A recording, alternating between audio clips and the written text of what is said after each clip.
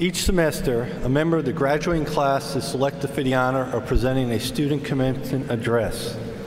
This afternoon, that honor belongs to Tejon Washington of Bartow, Florida, who's graduating with a bachelor's degree in criminal justice. Tejon is proof that academic success is rooted in part in class attendance. He never missed a day of school, grades 1 through 12.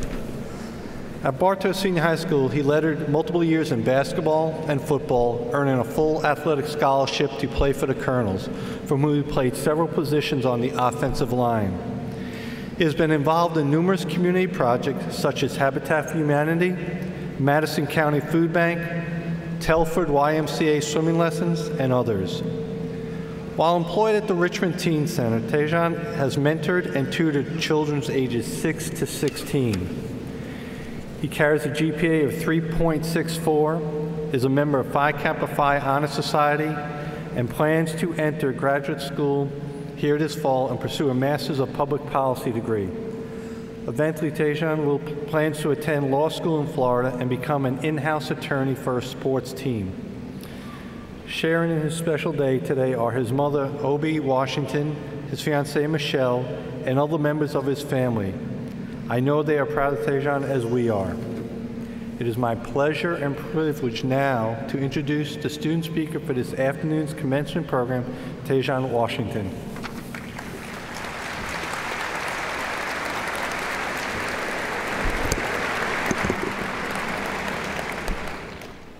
Good afternoon, everybody. To President Whitlock, members of the Board of Regents, distinguished guests, faculty and staff, family members, friends, and to my fellow Colonel graduates. Colonel Nation, we have done it.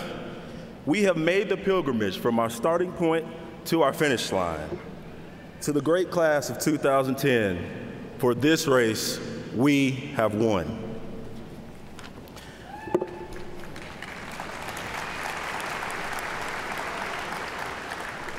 This is truly a day to rejoice and be proud of who you are, what you represent, and everything that you have accomplished to get to this point in time. Words cannot express how truly honored, humble, and proud I am to be standing before you and with you on this day. I have to throw out some well-deserved thank yous to some very special people.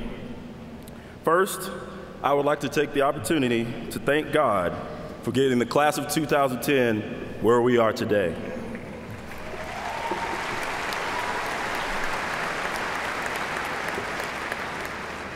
Secondly, let us all give a round of applause to the hardworking faculty of this great institution.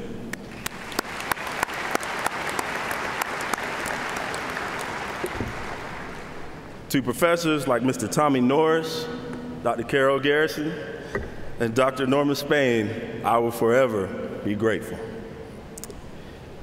Additionally, I would like to thank my mother, Obi, my Aunt Judy, my Uncle Hugh, my fiancée, Michelle, my late grandparents, Robert and Wealthy Grimes, and to the rest of my entire family whose love and support helped me to be able to stand before you today. Most importantly, I give a special thanks to my fellow Colonel graduates for making EKU such a special place. You are all what makes this place magical, exciting, and fun. I won't trouble you long today, but with the time allotted, we'll attempt to address two questions that may be on your mind. As you sit proudly in the chairs of accomplishment and achieved status, you may be asking yourselves, what is our legacy, and what will we do next? Many would say that our legacy is that we were one of the hardest working graduation classes in the United States. Many times, we burnt the midnight oil in the Crabb Library until 1 o'clock in the morning, and then make the journey over to the Student Services Building, where we would continue our studies and pull all-nighters. We were a class that excelled in our sports arena with championships in almost every sport. We have students in our class whose academic genius is almost scary. On to the other question, which is, where do we go from here? The answer may not be something that jumps out at you. It is something that requires serious, sound thought. However, always remember that the sky is truly our limit.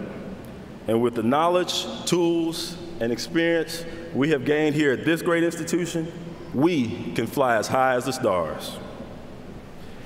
Also, whatever you decide to do, make sure it's something that you enjoy.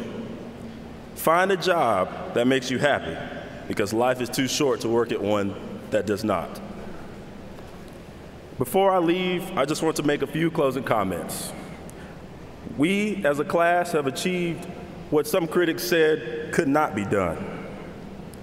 We have done wonderful things for this community, from building homes with Habitat for Humanity, visiting kids at Shriners Hospital, collecting food for the Madison County Food Bank, among a host of other things as well. When we leave Richmond, we will be leaving it a better place for everyone. We are ready for any challenge that may come our way. We are Eastern Kentucky Colonels who exemplify the unbridled spirit of Kentucky. I have no doubt in my mind that we will be successful in any of our chosen vocations because we are from Eastern Kentucky University.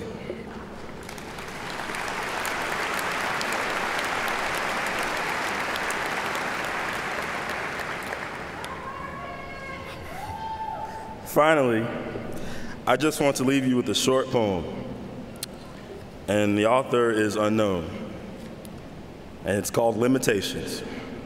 The poem reads, "I don't even recognize them as limitations. There is no challenge I can't conquer. There is no wall I can't climb over. There is no problem I can't defeat or turn around and make it work for me. Limitless." EKU then, now, and forever. God bless you all. Class of 2010, we did it.